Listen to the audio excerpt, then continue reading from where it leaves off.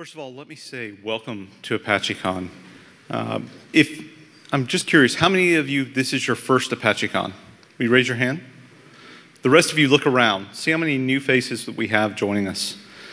I'm also curious, how many people are not committers on any Apache project? Okay, look around at that. First of all, please let me welcome you into being a part of our community. And this is where we come together and spend time in person and not on a mailing list, and that's pretty exceptional at Apache because virtually everything we do ends up in a mail. One of the interesting things that we talked about over dinner last night was that we had sent roughly 20 million emails in the history of the Apache Software Foundation, and we still have all of them. And it's amazing just how much we do. So my purpose here today is to talk a little bit about the state of the ASF and to tell you a bit about where it's headed in the future. 5 years ago, I had the opportunity to give a keynote at ApacheCon Europe, and I focused completely on the external impact that the ASF had had on the world. And that's fascinating. The impact is incredible. But I want to talk a little bit about what the ASF is doing and look more internally about that today. And a lot of folks call this the state of the feather, or basically the state of the Apache Software Foundation. And I think it's important, especially since we have so many folks who have not been to an ApacheCon and who are not committers, they're not part of our community already, just to review a little bit about what the ASF is, why we exist, and what we're trying to accomplish. And our mission is to provide software for the public good.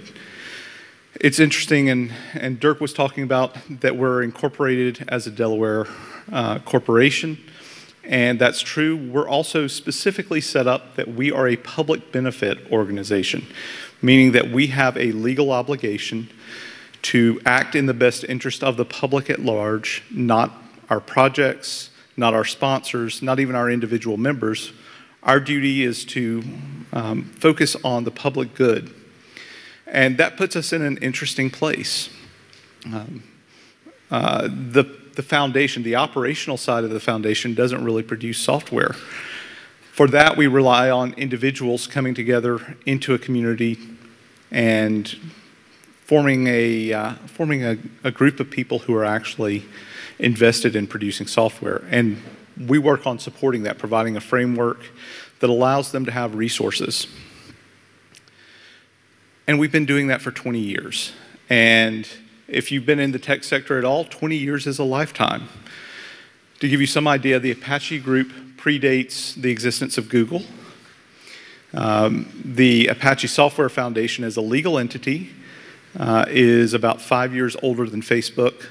So these very large, dominant organizations now are roughly the same age. And that's stunning to me that 20 years and this particular development model and community-focused open source model has lived that type of life and has had that longevity.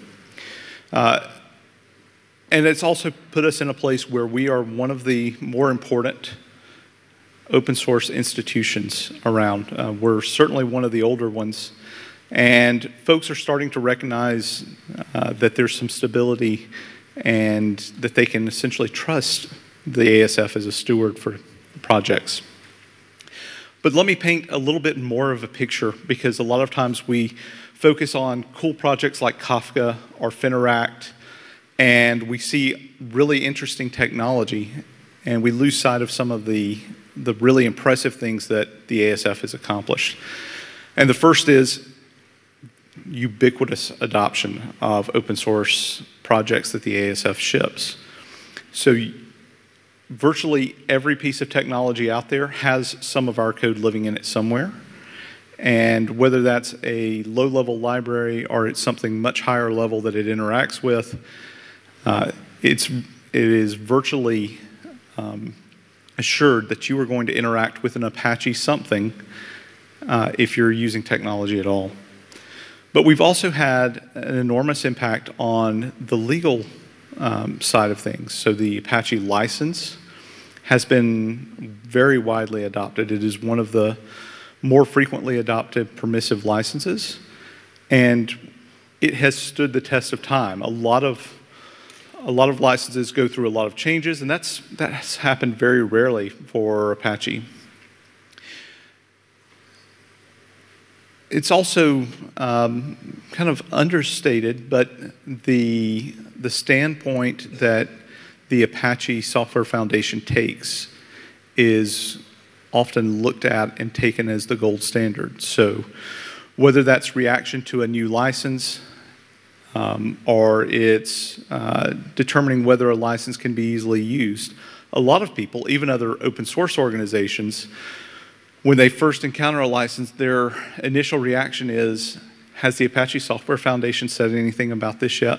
Let's go look in their mailing list and see what the reaction there was. And so a lot of people have grown to come to trust our judgment around open source licensing. But the foundation is a steward. And again, I talked about we have this obligation to do things that are in the best interest of the public at large. And so we're steward for 190 million lines of code. And that's a number that boggles my mind.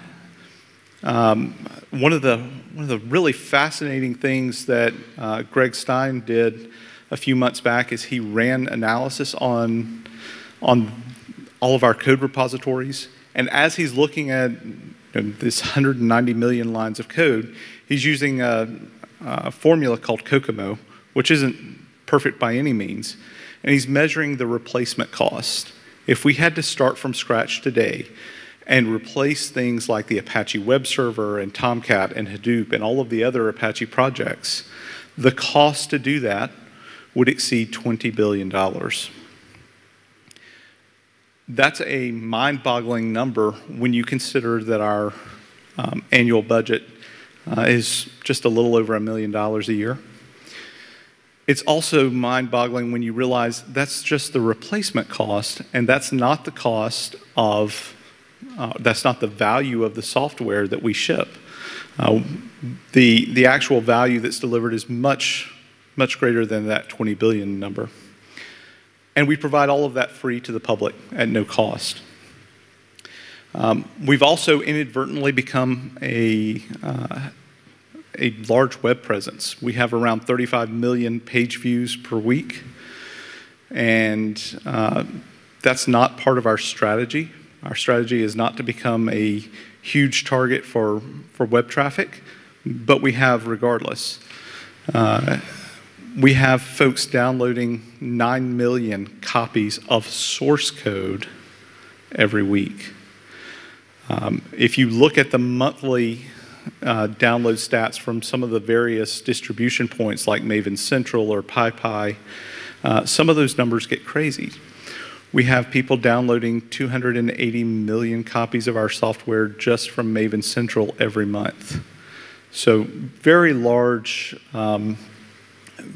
uptake of our software. And we started with 21 founders, and today there are over 7,000 committers.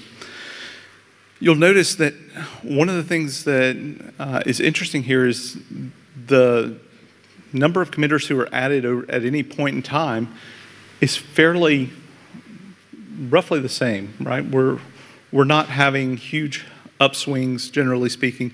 Generally, we're in that same range every month, which points to the fact that we're sustainably growing. We're adding projects, we're adding folks who are working on those projects, but we're doing so in a manner that is not outstripping our capacity for growth. And there's lots of interesting anecdotes around just how much of the internet flows through an Apache project, whether it's the web server or Tomcat, whether it's on your phone. And of course, we've had this massive impact in terms of the Apache software license being ubiquitously adopted as well. There are over 200 top-level projects that ship 350 software products. And every so often I get some self-doubt that comes in, and I say, you know, is the Apache Software Foundation still relevant? 20 years ago, it was a big deal to have something like version control available and your own project website. Is the ASF still something that is relevant in today's society, where you can go stand up a source code repository in 30 seconds?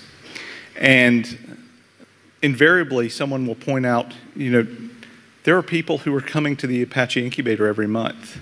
There are currently roughly 50 projects that are asking to become top-level projects at the ASF, and new ones joining every month, which is telling to me. That means people continue to see value in what the ASF delivers, which is open governance and a neutral platform for folks to collaborate. So this is the eye chart. This is the top-level projects. I think I'm actually missing two, but from the last board meeting. But this is just to give you an idea of the huge, wide scope of software that the ASF delivers. And that's everything from the web server to things like Apache Mesos and Beam. There's huge varieties here. And that's interesting to me because we're not a Java organization. We're not a Python organization. We're not a JavaScript organization. Frankly, we're just barely a software organization. Really, we're a collection of people. I mentioned the 50 some odd projects that are in the incubator, and here's a quick overview of those as well. These are folks who see value and want to bring their project to the ASF. And I said we're barely a software organization because, as a number of the founders pointed out, we care more about the community than we do the code. While we certainly are circling around a body of code, it is the people that matter, and the people is what we want to have a focus on. And I think that's one of the things that makes the ASF truly unique. We don't care who you work for, where you come from, what your job title is. We care about whether you're contributing to our communities and moving that community forward. And notice I didn't say you're contributing code, because a lot of people don't contribute code. We care about driving innovation and driving that sense of community and working together towards delivering software for the public good. Some of the ways that we do that are we focus on transparency. So it's hard to be a participant if you don't know what's going on, which is one of the reasons we focus on mailing lists. We have communications that go out, and it's asynchronous. You don't have to be on a certain time zone or signed into a chat server at a specific time to know about decisions that are being made. You can see what's going on, be able to have your voice heard, because we have the set expectation that there are going to be asynchronous decision making, and it's going to happen on a mailing list where you can participate regardless of where you are in the world or what may be happening at a given hour. And we also have that focus on the people being more important than even the code that we're delivering as an end product. So I mentioned earlier we're at roughly 20 million emails. This slide is about a month old. But 20 million emails across 1,100 mailing lists, and I'm sure that number is outdated now as well.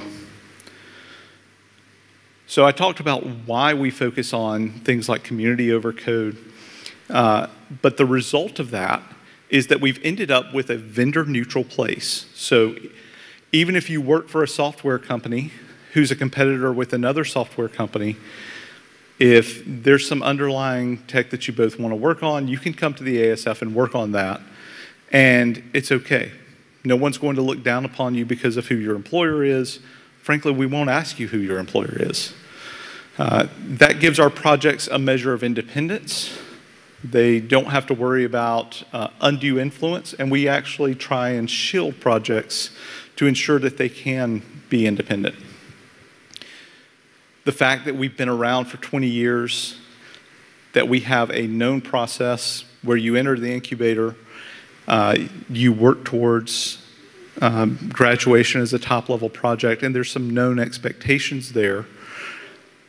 That has built up some trust. People know what to expect when they bring a project to the ASF, and they know what's going to come out at the end. They know the known IP policies that are going to be applied. They know what the license is going to be. They know that there shouldn't be any surprises, even in the dependencies for those projects. And that has led folks to find us as a safe place that they can trust and make use of. And so that has, and I apologize to Bertrand if I'm taking his homeland's name here. That has made us a very neutral place, like Switzerland, for open source. We have created a developer safe haven where you can come and work on interesting technology without having to worry about all of the warring factions that may apply.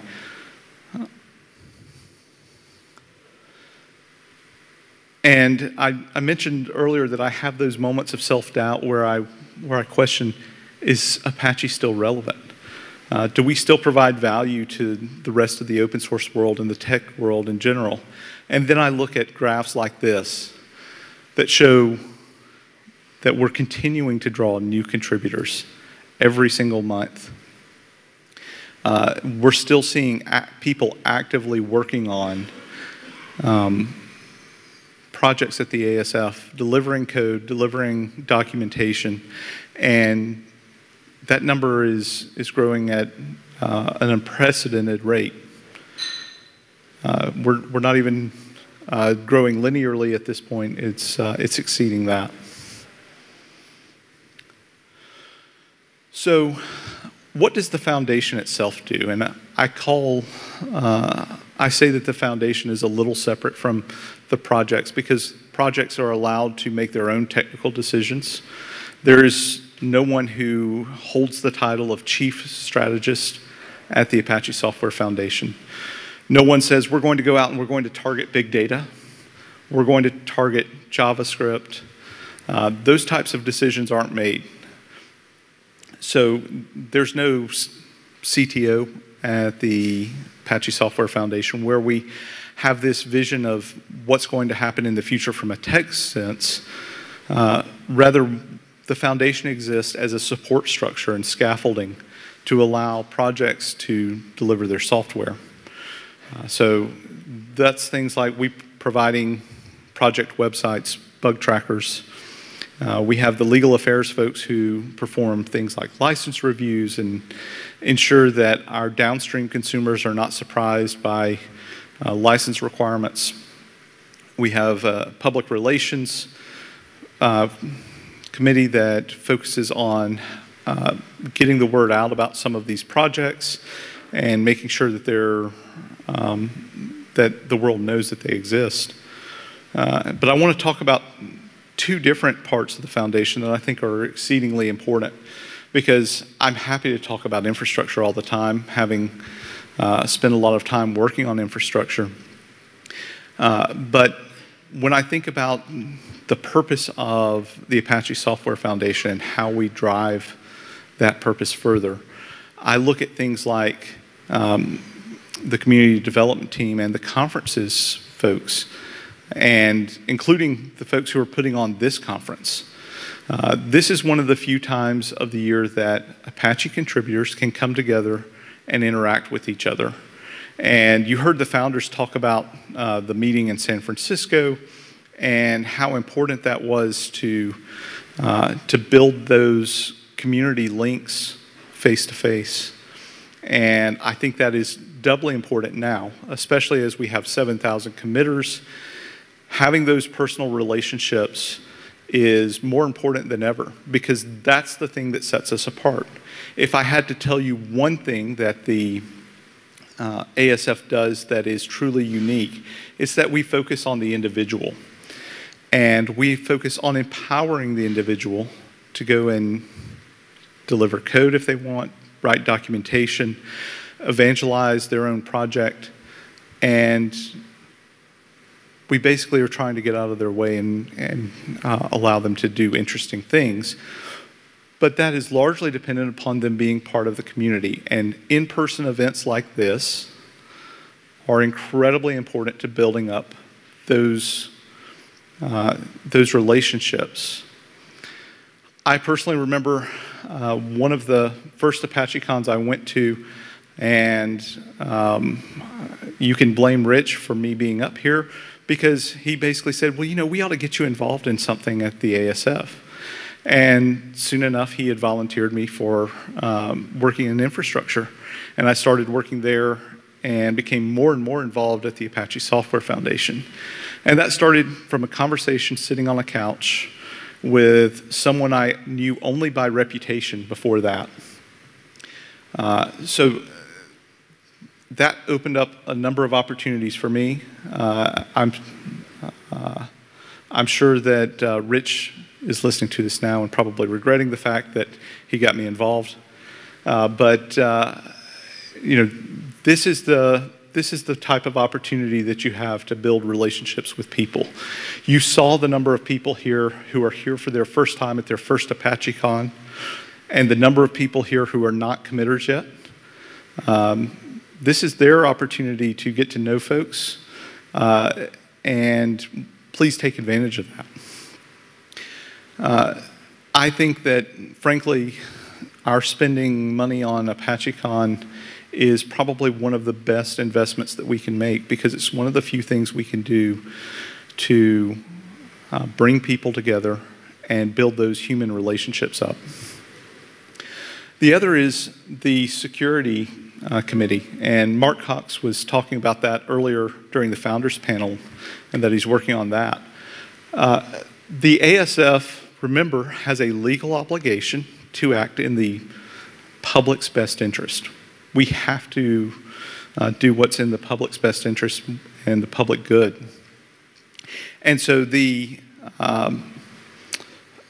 focus from the security team is that they're ensuring that all of these projects, the 200 plus top level projects, are actually meeting their obligations from a security perspective. Because it's one thing to release software, it's another thing to be responsible for it long term, and to be responsible for your user security. And so essentially Mark runs one of the most important product security organizations, the security committee. And that reflects back on what we perceive as our obligation to the public, right? We want to ensure that our projects are timely responding to security issues. We want to ensure that consumers of our products are actually getting notices. And again, we go back to this focus on the public good, and that probably seems to most people, I'm sure it doesn't to the security committee, but that probably seems to most people to be boring, especially when it's not your code and you're having to largely babysit the process for 200 some odd projects. But again, we have that focus on, we have to take care of the people who are actually consuming our software, the people we've released that to. And it's a vital part of the operational function of the ASF.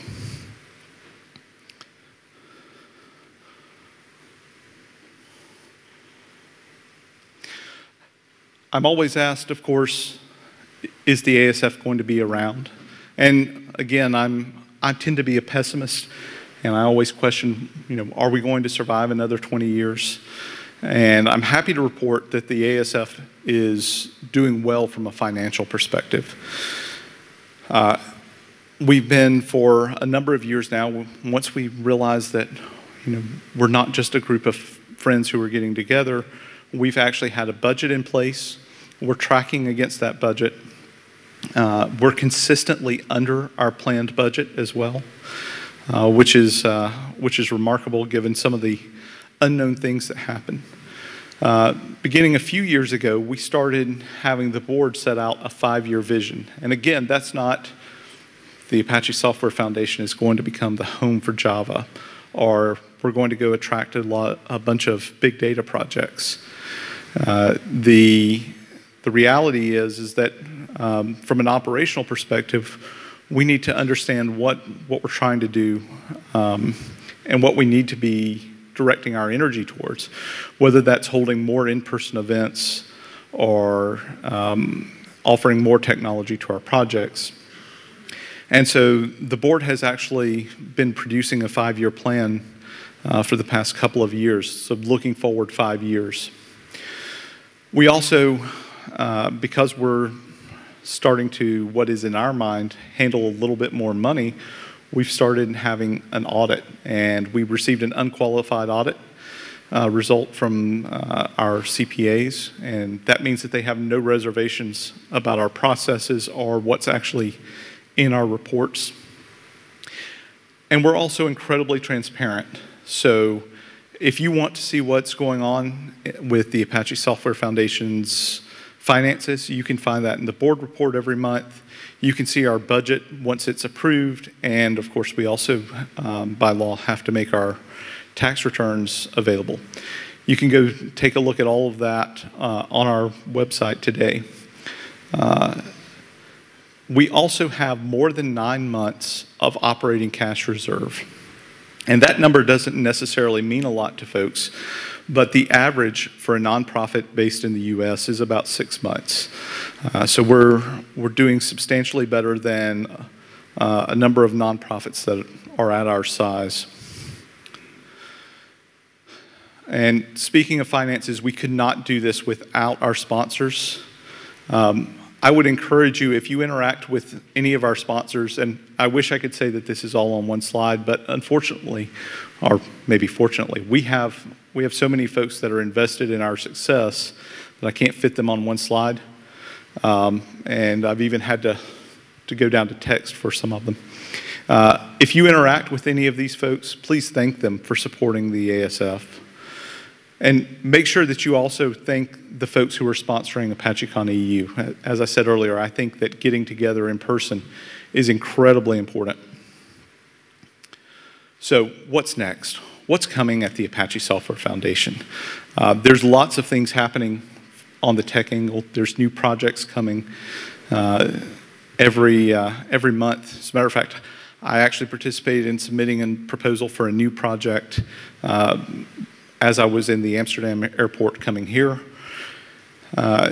So there's always going to be new projects showing up. There's always going to be interesting things coming out of projects.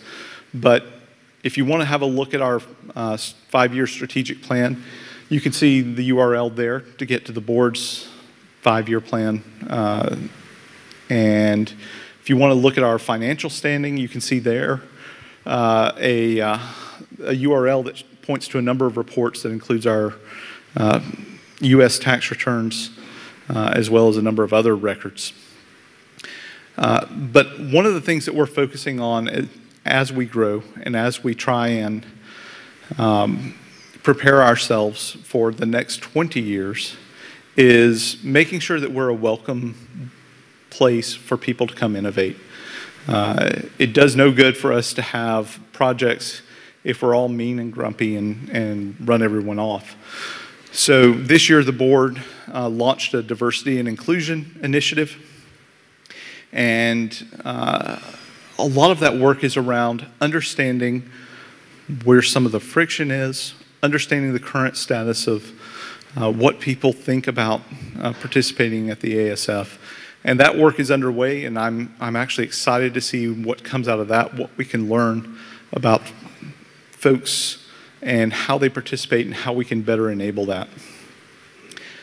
That said, today we're at ApacheCon, and I hope that you will take advantage of the fact that we're all located here. This is the place where you will make relationships and friendships that will last you many, many years. You'll end up with opportunities to work on cool tech that maybe you never heard of before you showed up at ApacheCon. But most importantly, you're going to make friends here. And I hope you take advantage of that. I think it's an incredible opportunity. And to Merle and Rich and the folks that you've assembled to produce ApacheCon, thank you. I appreciate the opportunity that I get to come here and continue building relationships.